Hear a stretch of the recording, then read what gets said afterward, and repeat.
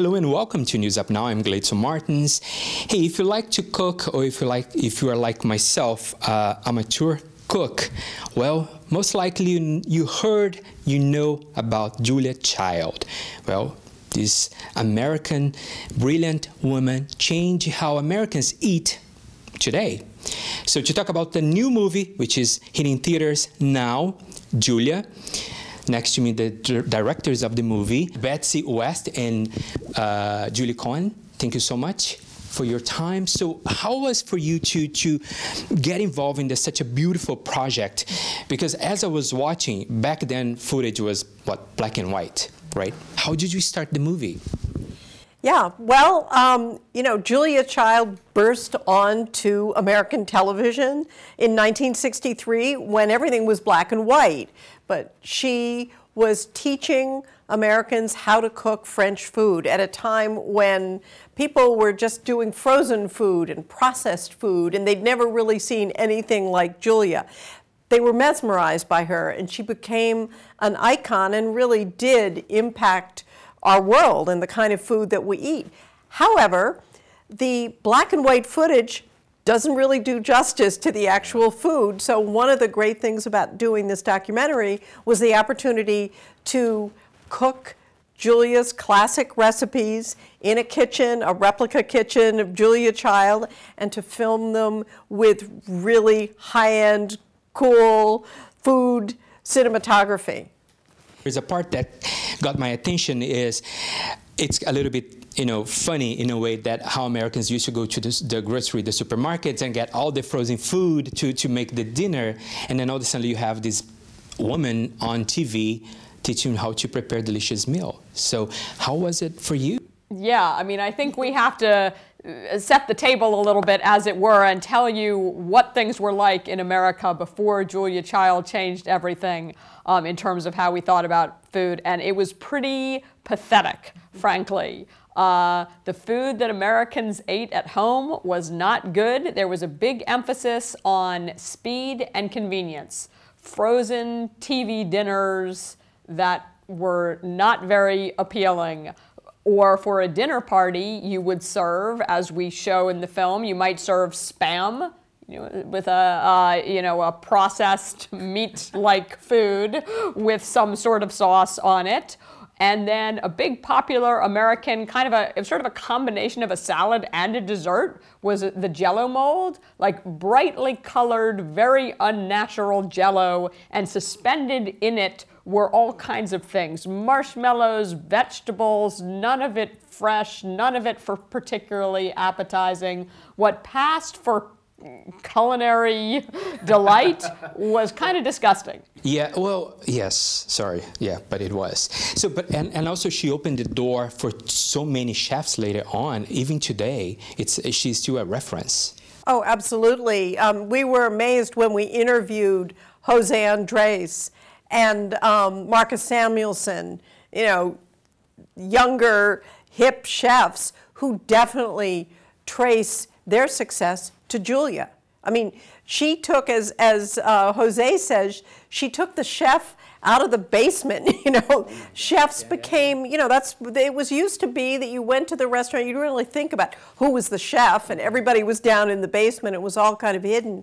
And chefs did become celebrated because people began to realize how important food is. And how has been the reactions? Because she passed away, I believe, in 2004, is that correct? Right, yeah. And then a couple of years later, there was another movie with Meryl Streep.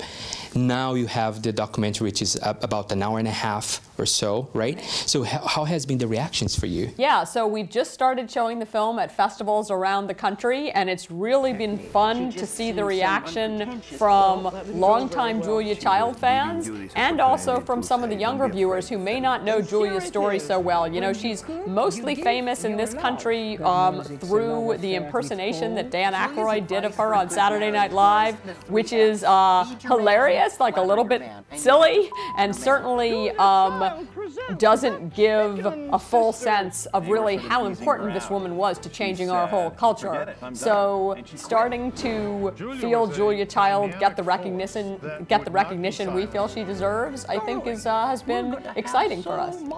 Yeah, and I think people are also surprised by Julia's story, that it took her a while, you know, and that she really didn't achieve success until she was in middle age. So that was really fun for us, figuring out Julia's journey to becoming this food icon. I mean, how did Julia become Julia? And, you know, it's a romantic story, and it's a story of persistence.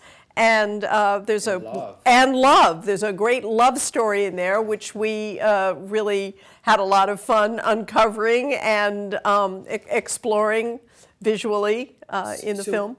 Give me a sense, you know, my background, it's not in movie. Give me a sense of what goes behind a documentary with that amplitude. Yeah, I mean, there's a lot of work that goes into a documentary. We have a small team, the two of us as directors, and about 4 or 5 other people that are kind of working full-time on the project. And there's a lot of research, figuring out what elements of the story that you want to tell, figuring out who you want to interview. And we traveled around the country, and in this case, a little bit around the world, too, to interview different people for the film. And then there's just a massive amount of archival research trying to figure out what's the best footage, what's the best, you know, in the case of Julia, there's this incredible archive of both personal letters and also very intimate still photography, many pictures, kind of loving pictures taken by Julia's husband, Paul, who was a great photographer. You know, it's a lot of material, and you are trying to find a story. A narrative in it, almost like a narrative film. You know, it's a true story, everything is true. Our approach was to, as much as possible, try to use Julia's voice. We were very lucky that we have all these incredible, fantastic French chef videos, but also a lot of interviews that Julia did over the years.